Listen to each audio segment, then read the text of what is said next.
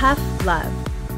This is the dichotomy trend, where it's kind of an opposites attract thing.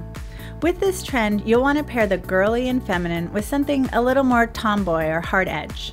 We work this trend in a number of ways. 1. Pair things in an incongruous fashion, like a plaid shirt with a flippy skirt.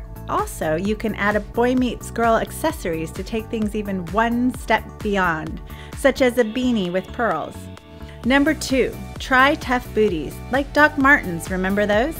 Or a strong block heel lace-up bootie.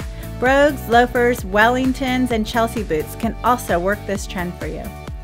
Number 3, wear borrowed from the boys' looks with super feminine accessories, like a tuxedo shirt with pearls, or the plaid jacket and the pointiest pumps you can find. Try a fedora with a dress and booties.